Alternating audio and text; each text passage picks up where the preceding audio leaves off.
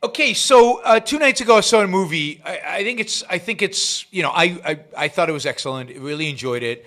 I hesitate always to say about movies that they're excellent because I think the aesthetic evaluation is a difficult one. But I truly think this is a good movie, aesthetically from every perspective. I think it's beautifully shot. And the cinematography has meaning in the sense that the cinematography is there to embellish and enhance the theme of the movie. It's not there just to be pretty, but the acting is good and the story is fabulous and it has multiple themes. It's based on a true story. The movie's called Mr. Jones. I've already recommended it, I think, on the show I did with Greg the other day or yesterday, whenever it was. But I want to talk a little bit more about it today. It's called Mr. Jones. It's not on Netflix as far as I know. I think it's on Prime, and I'm pretty sure. Well, I know it's on iTunes because I watched it. I rented it on iTunes. It's $3.99 to rent on iTunes, and it's definitely worth watching. It's an incredibly powerful movie. So there are a number of themes that this movie has, although I'm sure there's a theme that integrates it all if I think about it, but I haven't thought about it because I'm not, I want to use this movie to talk about a current event issue topic. But, one of the complaints I've always had for years and years and years that there are many, many, many movies, attacking the Nazis and showing the evil of the Nazis, many movies about the Holocaust. And the horrors of the Holocaust, and clearly showing who is responsible and who is responsible for that evil and kind of their nature, the nature of the Nazis. And there have been almost no movies about the communists, where if you think about it, the communists have killed many more people. They've killed tens of millions of people. We the Living, obviously, is a book by Ayn Rand that does that shows the communists for what they really are and what life under communism was really like. But other than that, there are not that many. There are books. Certainly Alexander Solzhenitsyn wrote books and so on. But almost no movies. Very, very few movies that do that. Now, one of my favorite all-time movies is a comedy that illustrates kind of the pathetic nature. But Ayn Rand had real qualms about the movie because it's the kind of evil you don't make fun of, and it's a comedy. But Ninotchka is a great movie, and one of its themes is that it really makes fun ridicules, shows the pathetic nature of communism, of Soviet Union. But there are very few serious movies that actually show the horror in a dramatic format, with heroes in a real movie that show the horrors of the Soviet Union. There are dozens and dozens and dozens of movies about the Holocaust. Almost none about communism. And it's not just the Soviet Union. I mean, I know very few movies about the famine in China in the 1960s, or about the Cultural Revolution, well, in the 70s, and all the horrors of Mao's rule in China. There's really very little. There are a few movies about the Khmer. There's one movie by Khmer Rouge actually made by Angelina Jolie. She was the director. She doesn't star in it, but she's the director, called First They Killed My Father, which is very good, very touching, very moving, difficult to watch, but very powerful. First They Killed My Father.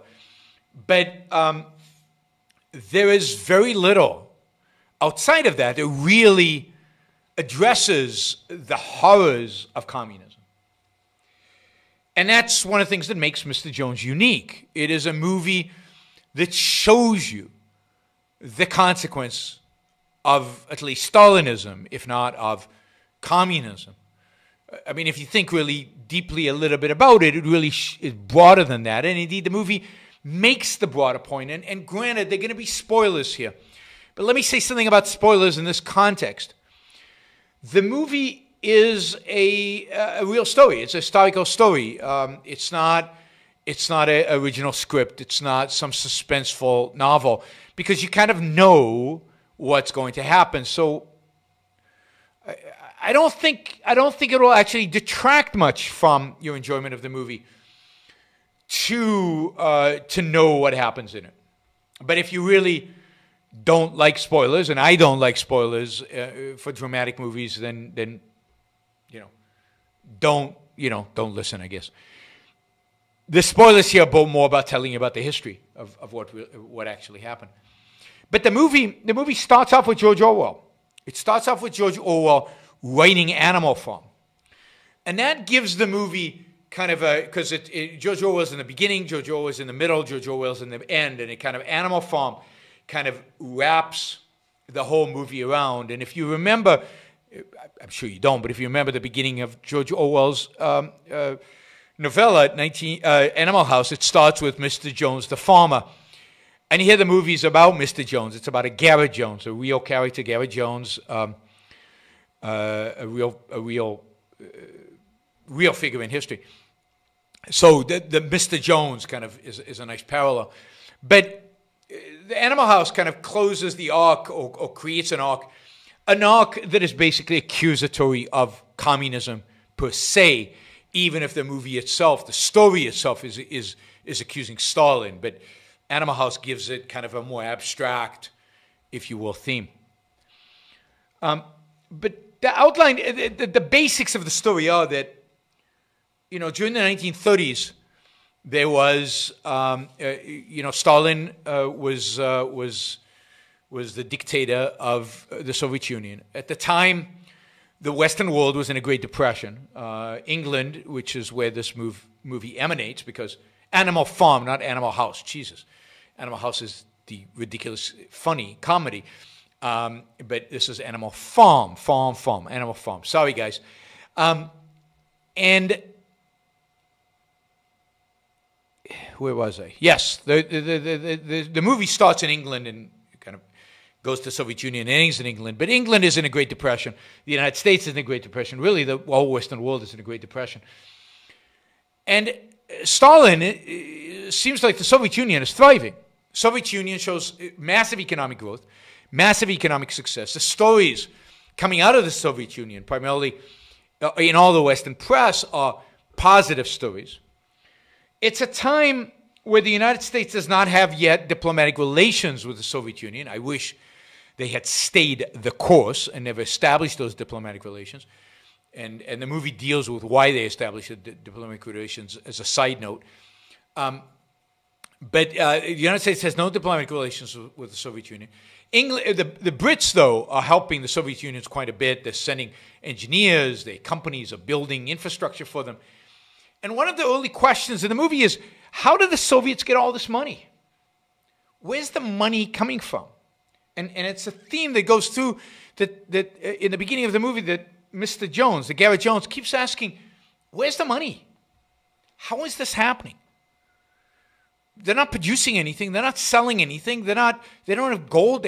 Where's the money coming from? And it's kind of what motivates Garrett Jones to go to the Soviet Union. This is after the movie actually starts with him briefing British, politically influential people on his interview. He interviews Hitler, and his interview of Hitler and his assessment of Hitler. And it's a brilliant assessment. He takes Hitler very seriously and believes that Hitler is a real threat and a real threat to the West. And he's very, very condemnatory of Hitler. And now he's turning his attention to Stalin, and he wants to interview Stalin, and he wants to find out the mystery of how Stalin is producing these amazing results. And he goes through a variety of different means. He goes to the Soviet Union, he goes to Moscow to try to figure out what Stalin is doing.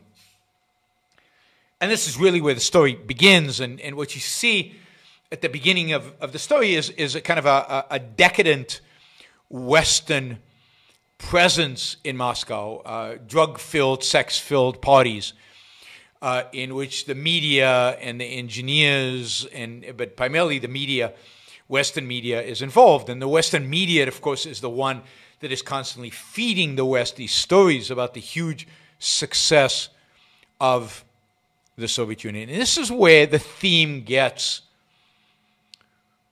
universal. Because the real question that the movie asks, I think, beyond its condemnation of communism, is a question about the role of journalism. It's a question about what should journalism do? What should journalists report on? It turns out that all these journalists in Moscow never leave Moscow. They hunker down in Moscow partying. And they're basically printing what Stalin wants them to print. And in particular, there is the character of Durante. Again, historical character, real character. All the characters in the movie are, I think. Maybe not, but the main characters. And Durante is the New York Times correspondent in Moscow. And he is a famous character because he basically reports to the United States the wonders of the Stalin regime. He prints this as news. Well, he reports it, the New York Times prints it. And he is the one hosting the parties. So he lives in this bubble of decadence, of hedonism, reporting of the wonders of Stalinist communism, of the great advancement and the great successes of communism. And when he's confronted by Garrett Jones, his response is, well, you know, this is a noble cause. This is a noble cause, and it's our responsibility to give it a chance, to give it a break, to try this experiment, to see what happens. And you know, a lot of this is delivered through kind of his second in command, a female writer who's writing also for the New York Times. And she says, you know, our goal as journalists is to support the cause. And Garrett Jones says, no, our goal as journalists is to report on facts, on the truth. And this really frames the whole movie. This question of what is journalism? What is it about? And in an era of fake news, in an era of biased news, in an era of accusations about the press here and there, it's first of all, it's interesting to look at the press in the 1930s, early 1930s, and how biased it was. Worse than biased. The New York Times was literally reporting fraudulent lies about one of the most brutal regimes, maybe the most brutal regime in human history. Now, Garrett Jones has heard rumors, primarily from one particular reporter who was committed to the truth and who is killed for it, killed supposedly by the Soviets for it. Fake news is an anti-concept. It is an anti-concept. It's more an era in which everything is accused of being fake news, right? This is the verbiage, not that it exists.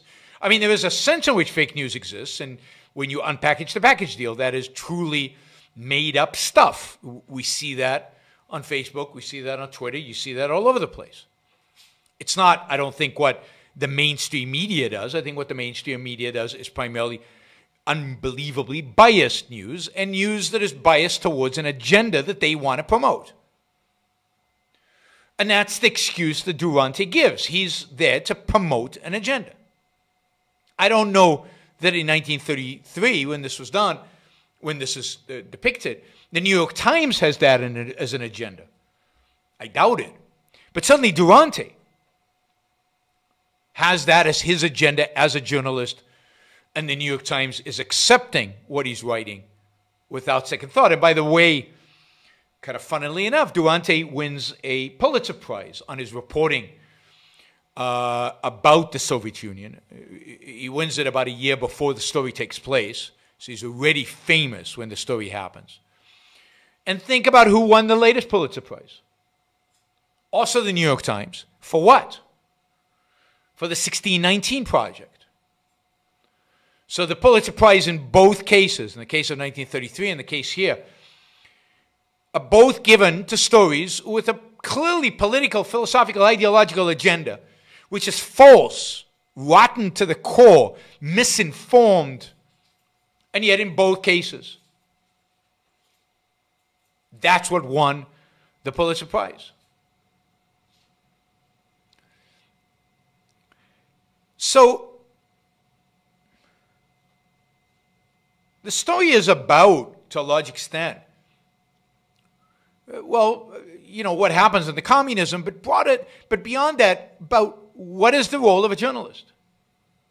What should a journalist report on? Is there such a thing as objective truth? And is it the job of journalists to report objective truth?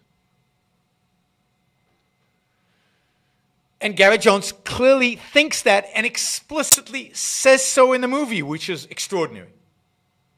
That it's named. It's not just implicit. He says, no, my job is to report the truth.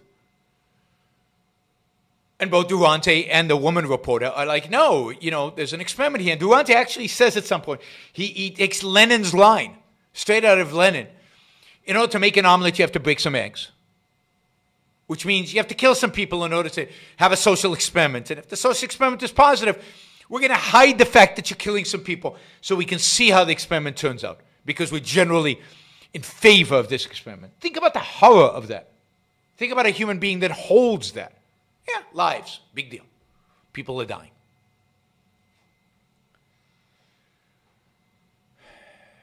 And of course, this is what the story's about. And in the end, it is this conflict between Durante and Garrett Jones. And Garrett Jones, once he reports on what's going on in the Soviet Union, primarily we're dealing here with a famine in the Ukraine, and the fact that what Stalin is doing is grain production drops dramatically once farms are collectivized in the Ukraine. And then what Stalin does is he takes all that grain from the Ukraine. Remember, Ukraine might be the most fertile land in the world. It is the breadbasket of Europe. And what Stalin is doing is taking whatever grain is grown there and he's taking it to Moscow. They call it Stalin's gold. And one of the arguments in the movie, and I don't know that this is true or not, is that is what is funding whatever successes he has, whatever infrastructure he's building, is being built by taking that food. And the result of him taking that food, and the result of the collectivization of the farms, although the collectivization part is not illustrated in the movie, is the complete and utter destruction of those towns and villages in Ukraine. The death of anywhere from 4 to 20 million people. Nobody to this day knows exactly how many people died. And it's interesting how the reporting is very mixed. So the story is Garrett Jones discovers the famine is really going on. Holodomor is what it's called. And it's the famine. It's a famine from 1932 to 33. Anywhere between 4 to 20 million died, although if you read the press today, they tend towards the 4 million because generally they tend towards minimizing the horrors of communism. But the scholarship is uncertain because partially we don't know. People just died. They were buried in collective holes in the ground. The movie shows, that part of the movie where he is actually in Ukraine and sees what is going on is shocking and beautifully filmed. Slow, but in a way that focuses your attention on the horrors. Focuses your attention on what's going on. Focuses your attention on the complete and utter devastation of communism, devastation of what Stalin is doing to Ukraine. The place is annihilated. And when he comes back and tells the story, of course, Durante calls him a liar and destroys his career, at least for a while. And Durante continues as a heroic, in real life, as the successful New York Times journalist who wins accolades and ultimately supposedly convinces FDR to recognize the Soviet Union and establish an embassy there. establish diplomatic relations, and Durante is this success story. Only later, much later, is he recognized as a liar, as an apologist for Stalin. And the movie is clear in its opinions of Durante. So the movie is very morally assertive, both in its view about the role of journalism, report objective truth, and in its view of communism. And in that sense, in both of those, it is unusual. It is unusual. There are not very many people, very many movies that will do that, that will take on journalism, take on the conflict between journalism for a cause versus objective journalism. Almost no movies do that. And then how many movies, as we talked about at the beginning, how many movies actually portray communism as evil?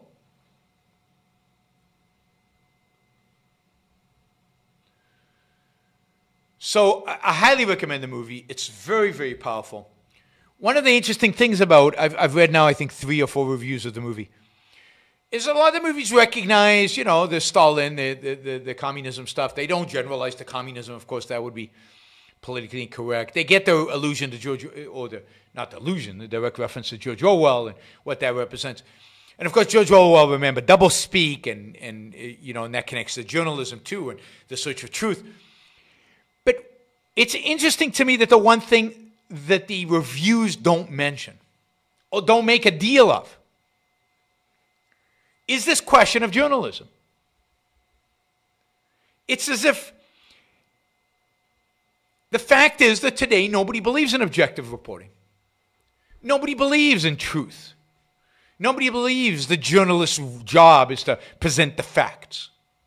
So they just don't comment on it. Now, I give a huge amount of credit to the director of this movie for doing it right. The director of the movie is Polish. I can't pronounce her name. It's a woman. She's Polish. And she's really, I had this somewhere here. In IMDb, I'm sure I had it. All right. Anyway, and I'll get you her name in a minute. But she's exceptional. She truly is exceptional. And kudos to her for doing this. Agnieszka Holland. Agnieszka Holland is the name of the director. And, she doesn't compromise. And she sticks with it. And she presents the reality, and she's willing to take up this issue of objectivity in the media and stand by its objectivity. Stand by the existence of such a thing as truth and objectivity. So I'm impressed. I was very impressed by the movie. I was very impressed by the philosophical messages, the themes in it. And I think this issue of objective media, objective journalism, is one which needs to be taken up much more in our culture. It's one which the general culture rejects the idea of such a thing exists. And it's one where most of the commentators on this movie have rejected. They won't even address it. And it's explicitly a major theme in the movie. And yet that's not addressed in any of the reviews. Even the reviews that love the movie don't talk at all about this conflict around the question of what is the role of journalism. The name of the movie is Mr. Jones. Mr. Jones. It's available on iTunes and on Amazon Prime, on Prime Plus, because you have to pay for it, so you don't get it free on either one of those services. It costs $3.99 to rent it. It's definitely worth it. It's a moving, powerful, moving experience, even though very difficult to watch, because the horrors of what happened in Ukraine when people are starving, and we're talking about really, really, really starving to death. Millions and millions and millions of people starving to death.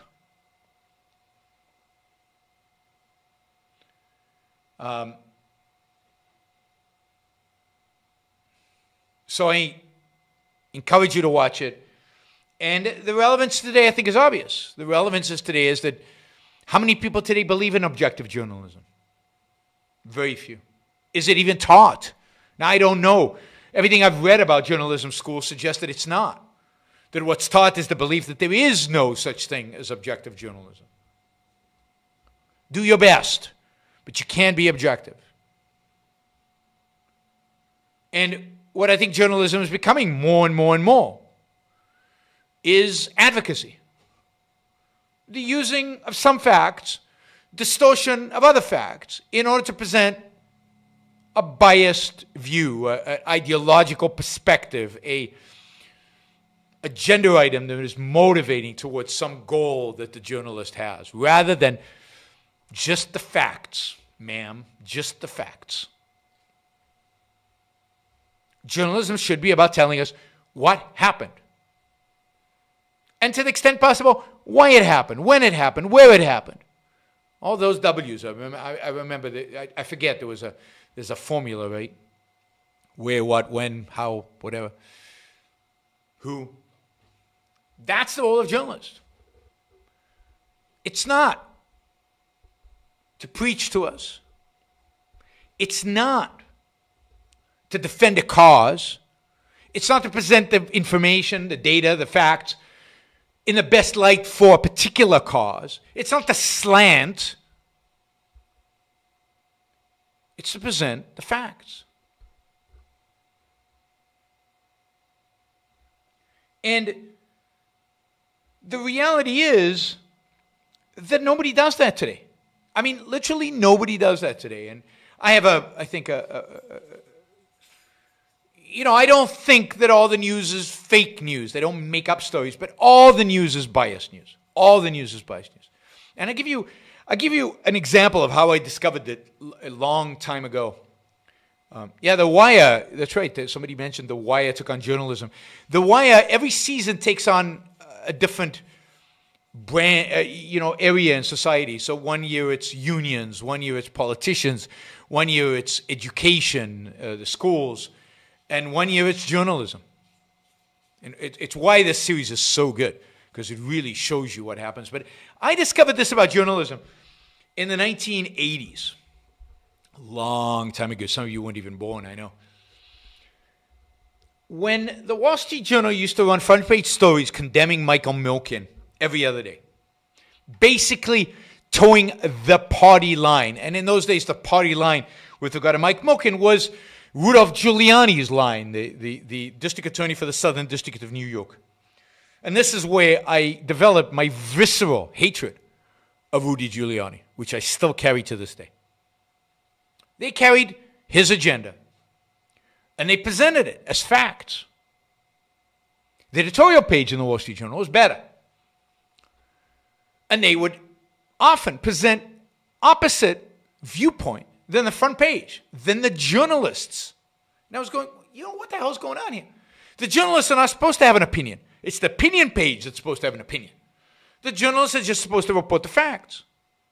And they're not. Even the editorial board knows they're not. And then when it came to the facts themselves, I was at the time getting an MBA and then a PhD in finance, so I knew something about what was going on. And it was just wrong. It was just not true, or slanted, or often just ignorant. People would write about finance who didn't know finance, would write about economics who didn't know anything about economics, write about Mike Milken without understanding one thing about what Mike Milken did. And I suddenly understood, here I'm reading the parts of the paper about issues that I know something about, and they get it all wrong. So I wonder if they get it all wrong on the other parts of the newspaper. And again, it's not only that it's often based on the ideology of the journalist. Some of it is that. Some of it is just ignorance. They just don't know what they're talking about. They don't have the expertise. It's like a science writer not knowing anything about science. And yet many economics writers that I know nothing or very little about economics. They know how to mouth the conventional wisdom, but that's about it. And then to the writers who write about Israel, know anything about Israel? Often not. Again, they're motivated by a particular ideology or they've read particular number of books, but it's the same books and they all read the same books and they all have the same perspective. It's not about facts, reality, truth, investigation, really trying to understand. That is such a rare phenomenon in journalism. And again, that is why a movie like Mr. Jones, where they show a heroic journalist, a real heroic journalist, who risks his life to discover the truth, almost dies to discover the truth. That's inspiring. And that's why I so strongly recommend the movie. But this issue of journalism is one to really be concerned about. I mean, I find it very difficult to read an article and just accept it. I have to read the article. If there's a quote, I have to often look for the original source, the interview, the video of what was actually said, read the story behind the story, read other newspaper articles, articles from other perspectives, and just to try to cobble the facts, what actually happened, never mind why, what motivated it and what's the political agenda. Which makes it very difficult to do a show like this, because it's very difficult to figure out what the hell is going on. Now, it's true that whatever I know about what's going on typically comes to me through the main sources of media, because nobody else has reporters that actually even try to figure out what's going on. People like Alex Jones make it up. They have no clue what's going on. They just make stuff up. They take what the mainstream media feeds them and put them into their filter to come out with some conspiracy theory to explain it all, or to distort what's actually going on. So the only people who actually have reporters out there in the field, I mean, there's some independent reporters who do this, very few though, and hard to rely on them either, because many of them are motivated by particular causes. But mostly we're relying on the news that we get every day on reporters that are working for the mainstream media. And I'll include Fox in the mainstream media, because they are. And that's how we know what's going on anyway. And yet, we know at the same time that they're incredibly biased, that they're not objective, that they're not necessarily reporting objective truths.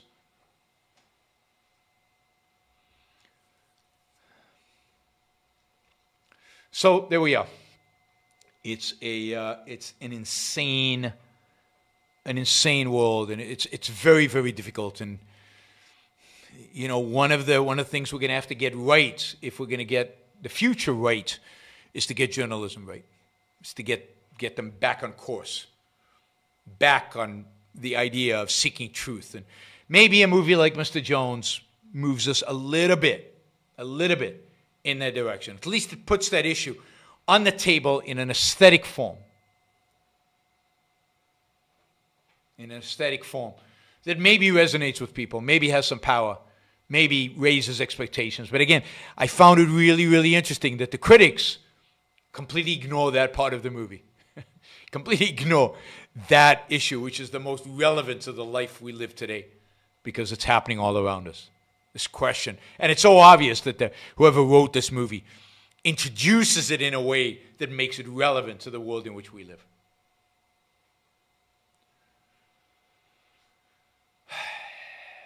All right, so that's Mr. Jones. I hope you watch it.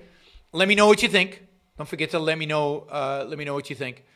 What we need today, what I call the new intellectual, would be any man or woman who is willing to think. Meaning, any man or woman who knows that man's life must be guided by reason, by the intellect, not by feelings, wishes, whims, or mystic revelations. Any man or woman who values his life and who does not want to give in to today's cult of despair, cynicism, and impotence, and does not intend to give up the world to the dark ages and to the rule of the collectivist brute. All right, before we go on, reminder, please like the show. We've got 163 live listeners right now, 30 likes. That should be at least 100. I figure at least 100 of you actually like the show. Maybe there are like 60 of the Matthews out there who hate it. But at least the people who are liking it, you know, I want to see a thumbs up. There you go. Start liking it. I want to see that go to 100.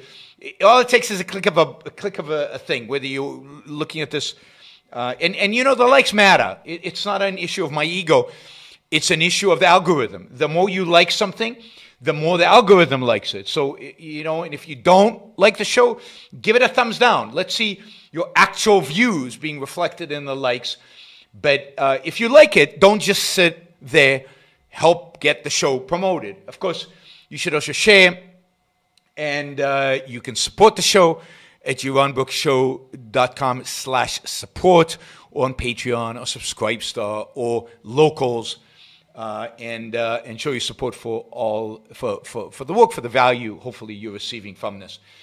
And of course, don't forget, if you're not a subscriber, even if you just come here to troll, or even if you're here like Matthew to defend Marx, then you should subscribe, because that way you'll know when to show up. You'll know what shows are on, when they're on.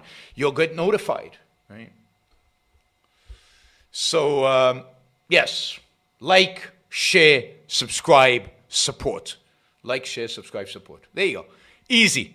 Do one or all of those, please.